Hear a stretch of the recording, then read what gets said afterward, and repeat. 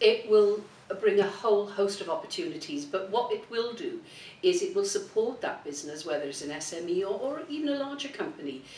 in recruitment and retention and sifting and getting the right people into the right places, because what we are finding is that there are recruitment issues across the whole region, and what this scheme will do will ensure that we fit, you know, the round peg into the round hole, and the benefits then can be, you know, quite far-reaching. But it's that support that we can give in this context that perhaps businesses don't, particularly SMEs, but perhaps don't have those facilities at their fingertips. And so in order to encourage that growth and that inventiveness, we can support them through this graduate scheme to get some really innovative,